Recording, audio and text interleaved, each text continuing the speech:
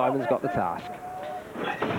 And they race away then for the Tote Credit November handicap. Shaft of Light, expect him to be one of the front runners. Capilano Princess close. Dantesk is also in the firing line as they race up towards Rose Hill, and it's Shaft of Light from Dantesk wide of the course. Wafir is prominent. Kawara towards the inside. Right up the inner is Sheer Danzig with Pinchinchar. They're racing up the centre of the track, but Shaft of Light is probably the overall leader as they take this slight incline over Rose Hill. Shaft of Light then showing the way. Sheer Danzig towards the inside. Pinchinchar up the inner as well.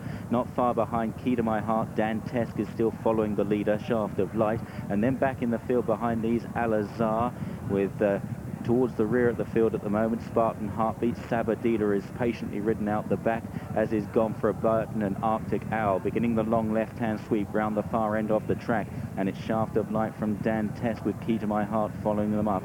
Then on the inside is Sheer Danzig with Pinchinchar close. Taunt is now in a very handy position. A black cap in about 4th or 5th place on that outside group alongside Celestial Choir. Ride Emo is just behind in the green jacket, and then Pinchinchar towards the inner. Kawara next from Sheer Danzig, and then back in the field to Matamio.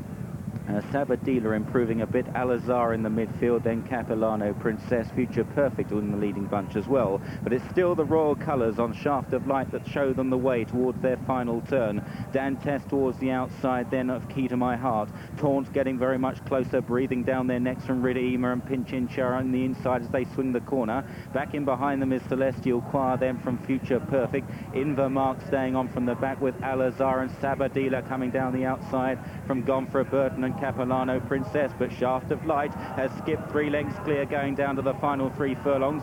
Taunt in hot pursuit, then Dantes. Future Perfect under a patient ride from Richard Quinn is moving up on the inside. Will it get home? Sabadilla charging run down the outside now in Sheikh Mohammed's colours.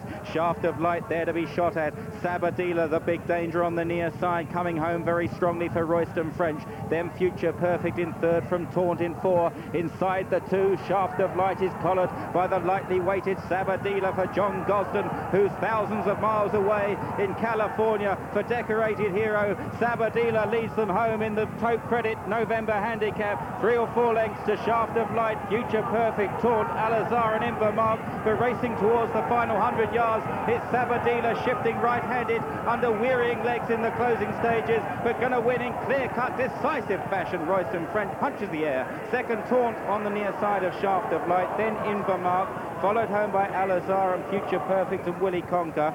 And then back behind these, Celestial Choir, Rida Ema, who weakened from Wafir, Gone for a Burton and Dantes. Ho Express was next from Matamio and Key to My Heart, who was up there early from Spartan Heartbeat. And then behind these, then Capilano Princess, Arctic Owl disappointing, Kawara, Pinchinchar, Fars towards the back, and Sheer Danzig was last to finish.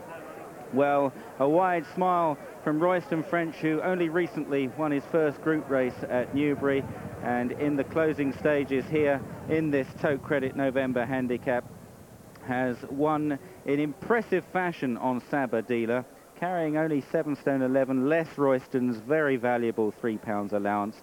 And in the really testing conditions, he's ground which horses can sink into. You didn't want a heavy weight on your back, and Sabadilla has come home. A lightly raced son of Sadler's Wells, improving all the time.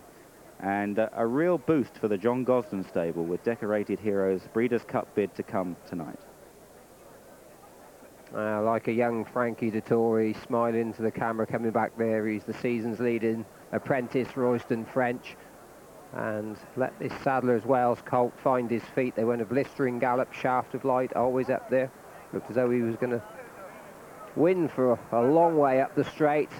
And then Royston French just brought this horse steadily but surely down the centre. A long, strong run, came out a really convincing winner in the end.